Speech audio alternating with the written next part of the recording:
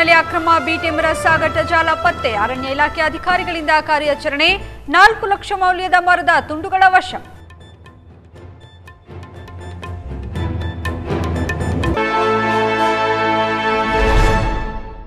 ಅರಕಲಗ ತಾಲೂಕಿನ ಡನಹಳ್ಳಿ ಶ್ರೀಕಂಠೇಶ್ವರ ಸಾಮಿಲ್ನಲ್ಲಿ ಅಕ್ರಮವಾಗಿ ಬಿಟಿ ಮರ ಕೊಯ್ಯುತ್ತಿದ್ದನ್ನು ಪತ್ತೆ ಹಚ್ಚಿರುವ ಅರಣ್ಯ ಇಲಾಖೆ ಅಧಿಕಾರಿಗಳು 4 ಲಕ್ಷ ಬೆಲೆಯ ಮರದ ತುಂಡುಗಳನ್ನು ವಶಕ್ಕೆ ಪಡೆದಿದ್ದಾರೆ.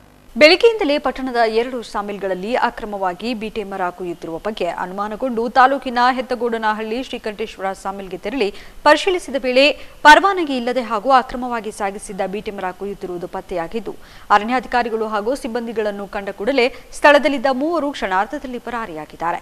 ಕೂಡಲೇ ಮಿಲ್ ಚಾಲಕ ಅಶೋಕ್ನನ್ನು ವಿಚಾರಣೆ ಮಾಡಿದ ವೇಳೆ ಸೋಮವಾರಪೇಟೆ ತಾಲೂಕು ಹಾನಗಲ್ಲು ಗ್ರಾಮದ ನಂದ, ಅಭಿಜಿತ್ ಹಾಗೂ ಮತ್ತೋರ್ವನ ಹೆಸರು ಗೊತ್ತಿಲ್ಲ. ಈ 3 ಶನಿವಾರ ರಾತ್ರಿ ಮರ ತಂದು ಹಾಕಿದ್ದು, ಇದನ್ನು ಕೊಯ್ದು ಕೊಡುವಂತೆ ಶಾಮಿಲ್ ಮಾಲೀಕರು ತಿಳಿಸಿದ ಮೇರೆಗೆ ರಾತ್ರಿಯಿಂದಲೇ ಮರ ಕೊಯ್ಯಲಾಗುತ್ತಿತ್ತು ಎಂದು ಹೇಳಿಕೆ ನೀಡಿದ್ದಾನೆ. ಇಲ್ಲಿ ಬೀಟ ಮರ ಕೊಯ್ದು ಸೈಜ್ ಆಗಿ ಪರಿವರ್ತನೆ ಮಾಡೋದು ಕಂಡು ಬಂದಿರ್ತದೆ.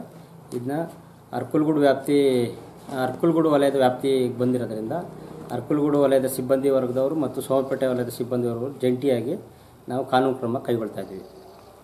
ಸುಮಾರು ಎಷ್ಟಿದೆ ಸರ್ ಇದು ವ್ಯಾಲ್ಯೂ? ಇದು ಅಂದಾಜು 3 ಲಕ್ಷ ಬೆಲೆ ಬಾಳೋಂಥ ಸೊತ್ತು.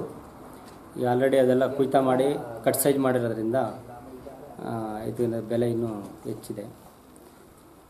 ಎಷ್ಟು ಗನ್ನಡಿ ಅಂತ ಏನು ಹೇಳ್ತಾರಲ್ಲ ಅದು? ಗನ್ನಡಿ ಇದು ಸುಮಾರು 45ರಿಂದ 50 ಗನ್ನಡಿಯಷ್ಟು ಬೀಟೆದು ನಾಟ ಇದೆ. ಮನೆಗೆ ಬಳಸೋಕ್ಕೋಸ್ಕರನೇ ಇವರು ಮರಗಾಳರು ತಂದು ಅದನ್ನು ಕಟ್ ಸೈಜ್ ಮಾಡಿ ಫರ್ನಿಚರ್ಸ್ ಮಾಡೋದಕ್ಕೆ ಕಾಟು, sofa, dining table, sofa set ಈ ಥರದ ಬೇರೆ ಬೇರೆ ಪೀಠೋಪಕರಣಗಳ ಮಾಡೋಕ್ಕೆ ಇವರು ಬ್ಲಾಕಲ್ಲಿ ಮಾರೋಂಥದ್ದು, ಅದನ್ನು ಕಡಿವಾಣ ಹಾಕೋ ನಿಟ್ಟಿನಲ್ಲಿ ಇವತ್ತು ಕಾಫಿ ತೋಟದಲ್ಲಿ ಅಕ್ರಮವಾಗಿ ಬಿಟಿ ಮರ ಕದ್ದು ವಾಹನ ಮೂಲಕ ಅರಕಲಗೂಡು ಕಡೆ 3 ಸಾಗಿಸುತ್ತಿದ್ದಾರೆ ಎಂಬ ದೂರಿನ ಮೇರೆಗೆ ಸೋಮವಾರಪೇಟೆ ತಾಲೂಕು ಅರಣ್ಯಾಧಿಕಾರಿ ಮಹದೇವ್ ನಾಯಕ್ ಮತ್ತು ಸಿಬ್ಬಂದಿ, ಸ್ಥಳೀಯ ಆರ್ಎಫ್ಒ ವಿನಯ್ ಚಂದ್ರ ಸಿಬ್ಬಂದಿಗಳ ಸಹಾಯದಿಂದ ಶನಿವಾರ ರಾತ್ರಿಯಿಂದಲೇ ಕಾರ್ಯಾಚರಣೆ ಕೈಗೊಂಡಿದ್ರು. ಇಂದು ಮಧ್ಯಾಹ್ನ ಸಾಮಿಲ್ಗೆ ಭೇಟಿ ನೀಡಿ 4 ಲಕ್ಷ ಬೆಲೆ ಬಾಳುವ ಅಕ್ರಮ ಬಿಟಿಯ ತುಂಡುಗಳು ಹಾಗೂ ಪರವಾನಗಿ ಇಲ್ಲದೆ ಅಕ್ರಮವಾಗಿ ಮರ ಕೊಯ್ಯುತ್ತಿದ್ದ ಅಪರಾಧದ ಮೇರೆಗೆ ಶ್ರೀಕಂಠೇಶ್ವರ ಸಾಮಿಲ್ನ ಚಾಲಕ ಅಶೋಕ್ನನ್ನು ವಶಕ್ಕೆ ಪಡೆದು ಮಿಲ್ಲನ್ನು ಸೀಸ್ ಮಾಡಲಾಗಿದೆ.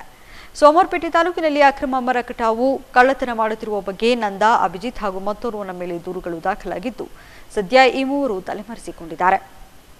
ಅಕ್ರಮವಾಗಿ ಕದ್ದು ತಂದ ಬೆಲೆ ಬಾಳುವ ಬಿಟಿ ಮರವನ್ನು ಯಾವುದೇ ಸಾಮಿಲ್ ತುಂಡು ಮಾಡಿಕೊಡುವಂತಿಲ್ಲ. ಹೀಗಿದ್ದರೂ ಕೂಡ ಶ್ರೀಕಂಠೇಶ್ವರ ಸಾಮಿಲ್ ಇದಕ್ಕೆ ಸಹಕಾರ ನೀಡಿ ಬಿಟಿ ಮರವನ್ನು ತುಂಡು ಮಾಡಿಕೊಟ್ಟಿದೆ.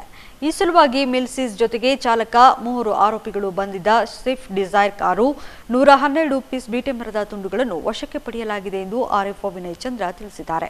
ನಮ್ಮ ವಲಯ ವ್ಯಾಪ್ತಿಯ ಎತ್ತುಗೋಡಿನಲ್ಲಿ ಸಾಮಿಲಿನ ಆವರಣದಲ್ಲಿ ಬಿಟಿ ಮರಗಳನ್ನು ಕೊಯ್ದು ಇಟ್ಟಿರ್ತಕ್ಕಂಥ ಒಂದು ವಿಷಯವನ್ನು ನನಗೆ ದೂರವಾಣಿ ಮುಖಾಂತರ ತಿಳಿಸಿದ ಮೇರೆಗೆ ನಾನು ಮತ್ತು ಸಿಬ್ಬಂದಿಗಳು ಸ್ಥಳಕ್ಕೆ ಹೋಗಿ ಅದನ್ನು ಪರಿಶೀಲಿಸಿ ಅಲ್ಲಿ ಕೊಯ್ದು ಸ್ಟಾಕ್ ಮಾಡಿದಂತಹ ಬಿಟಿ ಮರಗಳನ್ನು ಸರ್ಕಾರದ ಪರ ಅಮಾನತುಪಡಿಸಿಕೊಂಡು ಅದರ ಮೇಲೆ ಸೂಕ್ತವಾದಂತಹ ಕ್ರಮನ ತೆಗೆದುಕೊಳ್ಳೋದಕ್ಕೆ ನಾವು ಕ್ರಮ ತಗೊಂಡಿದ್ದೇವೆ.